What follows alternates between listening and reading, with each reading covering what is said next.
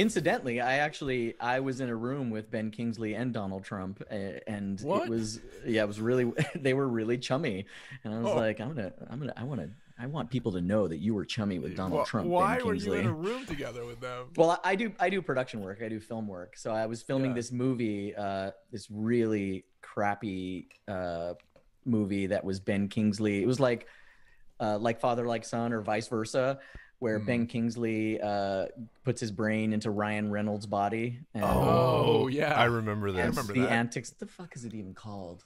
Selfless. It's called Selfless. Self/less. Yeah, that's right. I made it like 40 minutes through it trying to watch it. Actually, during the pandemic, I was like, nope, can't do it. But I didn't do the whole movie. I just did the New York unit, which was just a bunch of exteriors. But we shot Ben Kingsley's like fancy apartment we shot that in Trump's penthouse at Trump Tower. And so, we went in and it was like, it's just as disgusting as you think it is. There's fucking gold flakes in his carpet, like sprinkled into his carpet. What? So there's like this whole cleaning process they have to go through. They can't just like fucking vacuum. They have to reclaim the gold vacuum flakes. up all the gold. Yeah, it's insane.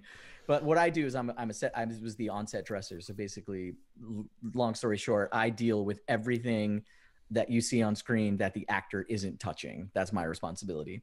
But in Trump's place, he has a whole team of people and I wasn't allowed to touch anything. So my job was basically like laying down protection. So when we're like wheeling a dolly through or cart through, I have to make sure the floor is protected and protect the walls. But movie makers, we're awful people. We just care about terrible. Yeah, we don't care about shit. So there'll be like a dude, some like half drunk grip carrying a C-stand on his shoulder, with the bar sticking out the back next to an actual Monet, and I'm like,